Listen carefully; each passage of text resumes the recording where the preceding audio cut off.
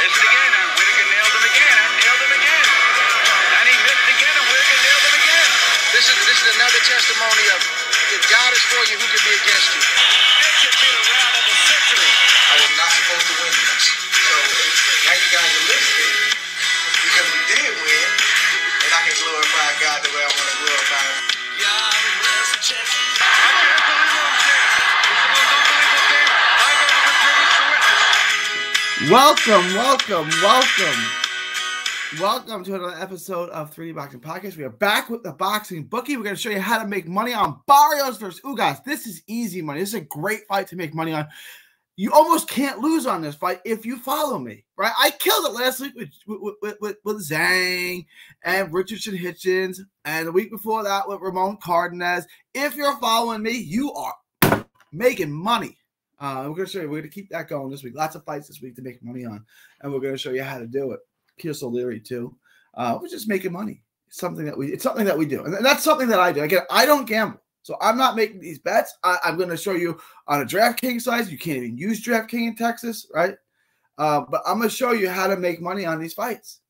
But follow me at 3D Boxing, 3D Boxing Blog. Also follow me on Texas Boxing Scene. All proceeds from that channel go to Autism Research and Recovery. That's Texas Boxing Scene on the YouTubes.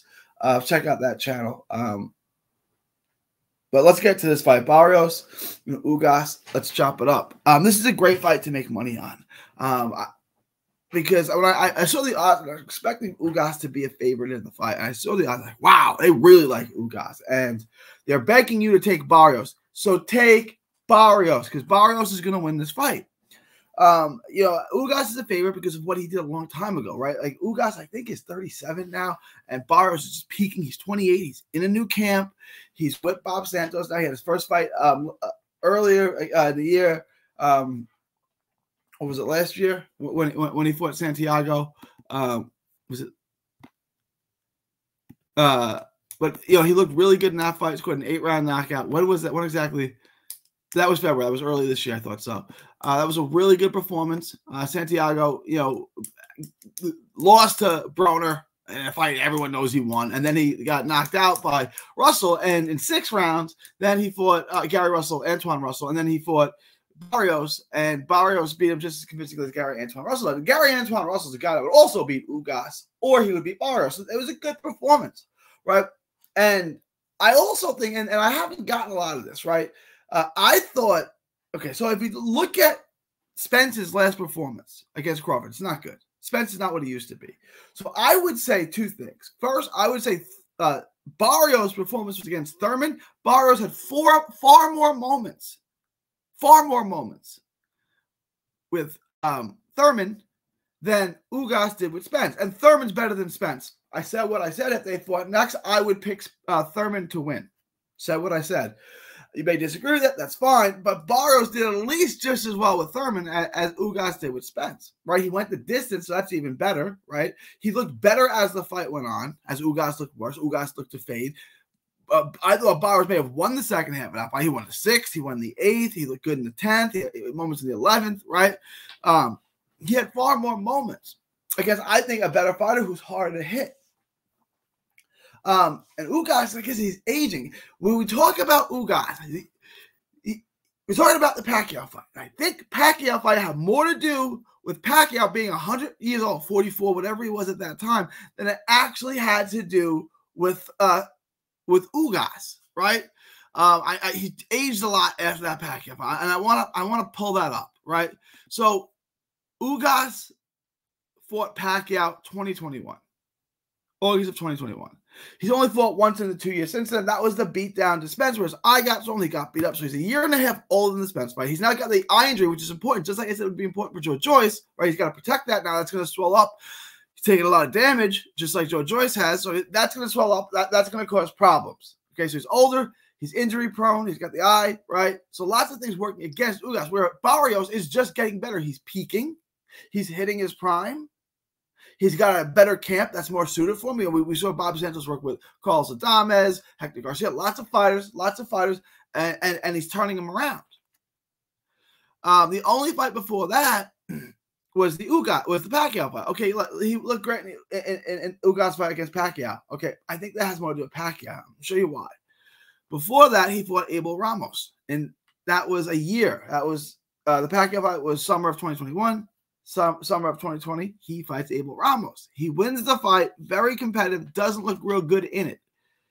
Before that, he fought Mike Dallas. That was right before the pandemic started. That doesn't count. That's Mike Dallas. The last fight where he looked spectacular was Omar Figueroa. That was in July of 2019. And before that, he fought Sean Porter. In fact, I thought Ugas won. And that was in March of 2019. So it's been 4+ years since Ugas has looked good against a guy who wasn't 1,000 years old, where Barrios is peaking. So I'm going to pick Barrios. Barrios is a guy who, like I said, he's long, he's tall. Ugas will shell up. If you can keep him at bay, you can get Ugas to shell up and not throw a lot of shots. So that's what Barrios has to do. He has to keep him at bay, use his reach, and just cause him to shell up, and then pour in the right hands. What Ugas will do is, at a distance, he'll start to swing wildly. When he does that, you just stay calm, you stay in the pocket, and hit him with the right hand. Right, and I think this is the key. And I think Virgil Hunter is not a good trainer for anyone not named Andre Ward. I think Bob Santos is much better. He's much better for Barrios, runs a better camp, and he's having better results. So I really think that everything is going right for Barrios and everything is going wrong for Ugas. And you pull up the odds, and the odds are quite stammering. Like, I was shocked to see the odds. And I'm going to show you right now how we're going to make money on this, because this is a great one to make money on. I'm going to pull it up right now for y'all, okay?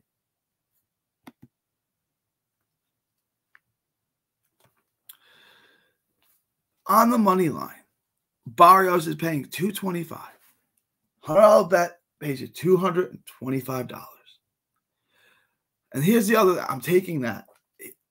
Barrios to win by KO, which I think is very possible, is paying +800.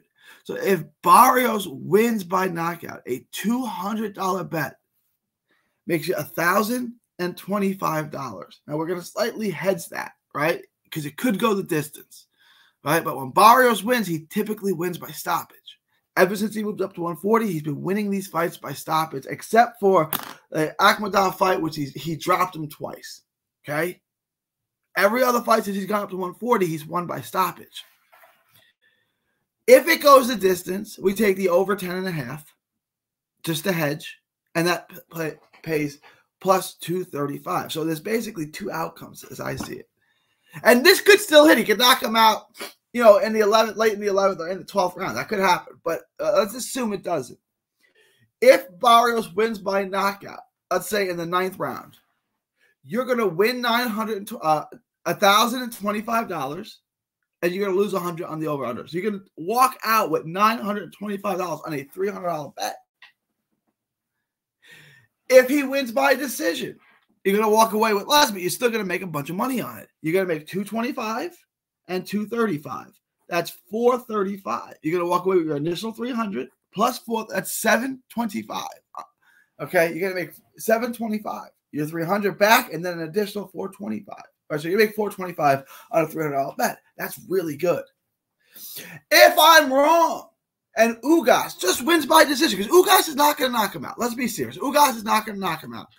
And that's why I love this plus 10, the over-under on going over on 10.5. If Ugas wins, you lose $200, but you make $235 because you'll lose Barrios and you'll lose Barrios by KO. So that's -200. But if it just goes the distance, you make your money back and then you make a little bit. You make $35, right? So you walk back with your money on being wrong. You still made money because it went the distance. Ugas is not winning this fight by knockout. So you can't lose. This is a home run. It's a safeguard. It's a great fight. If you want to bet even more on Barrios, go for it. But let me know what you guys think. Leave your thoughts, comments below. Please like, share, and subscribe. Follow 3D Boxing, 3D Boxing Blog on all forms of social media. Quick Hits comes at you every day. The Boxing Bookie comes at you for every fight to keep you up to date on the latest, greatest boxing news and rumors, and to walk you through these fights and show you how to bring down the house. Again, we don't gamble. It's not something that I do, but if you want to, if that's your thing, I'm going to show you. And I did it with Ramon Cardenas 2 weeks ago. Last week I did it again with Zhang, Richard Hitchinson, and Pierce. Hit on all three of them. That is like, I can't miss right now, guys. This is how you're going to make money. This is easy. Leave your thoughts, comments below. Please like, share, and subscribe. It is September 25th, 2023 from Texas to the world. Thank you, and God bless.